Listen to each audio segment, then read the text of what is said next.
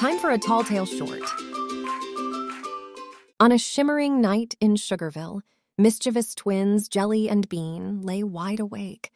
Their dreams, much like themselves, were as wild as licorice vines and as sweet as honey drips.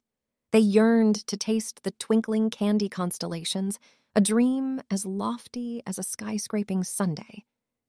"Jelli," Bean whispered with twinkling eyes, "what if we could turn stargazing into star-tasting?" Jelli giggled, her smile stretching wider than a gummy worm. "Oh, Bean, that would indeed be the tastiest adventure of all." Thus, they hatched a daring plan as bold and bright as a double rainbow after a summer drizzle. To reach the heavens, they would craft a candy catapult, a contraption conceived in whimsy and built on bravery and bonbons. First, they met Marshmallow Moose, the gentle giant of the candy cane forest.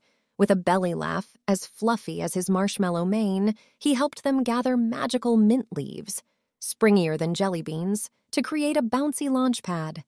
Next, the gumdrop gnomes, those jolly jellied jesters, offered rainbow sprinkles, each color lending a pinch of pixie magic for an extra dash of sweetness. But gathering the elusive Stardust, the secret catapult ingredient, was a bit of a pickle, or rather a sour lemon. The Stardust was in the keeping of the sour lemon witch, whose smiles were as rare as chocolate snowflakes. They needed a plan as clever as a fox with a sack full of tricks. "Mr. Witch," Bean began, his voice as smooth as caramel, "your lemon grove sparkles brighter than any star in the sky."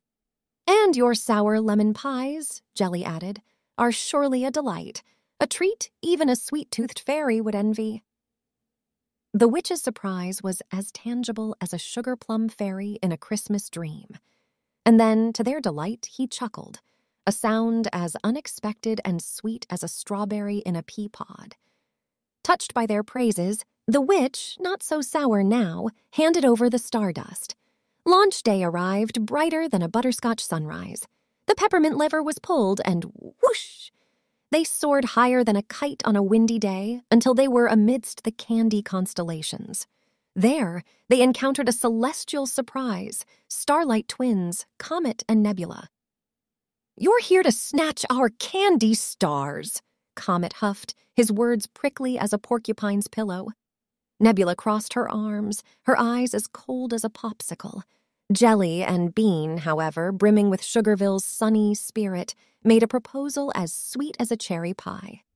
"We come from Sugarville, land of endless sweets. What about a trade? Are Sugarville treats for your candy stars?" Comet and Nebula hesitated, then confessed. They had always dreamed of visiting Sugarville but couldn't because they were bound to the night sky. This offer was a sprinkling of hope, a rainbow in their starlit existence. With laughter echoing like jingling jingle bells, they swapped sweets and realized the sweetest truth of all. No candy star or Sugarville treat was as sweet as the taste of newfound friendship and shared joy.